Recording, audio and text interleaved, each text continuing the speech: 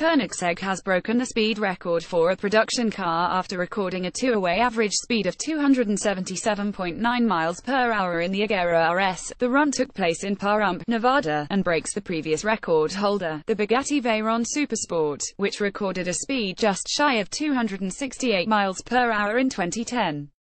Factory driver Nicolas Lillieu was behind the wheel for the runs. Neither Koenigsegg nor Lillieu are new to a record. Also driving the Agera RS, they recently broke the 0400 kph0 record set just weeks earlier by Bugatti's Chiron. Bugatti's previous record of 41.96 sec is 5.52 sec slower than Koenigsegg's, although Bugatti has yet to do a full top-speed run in the Chiron.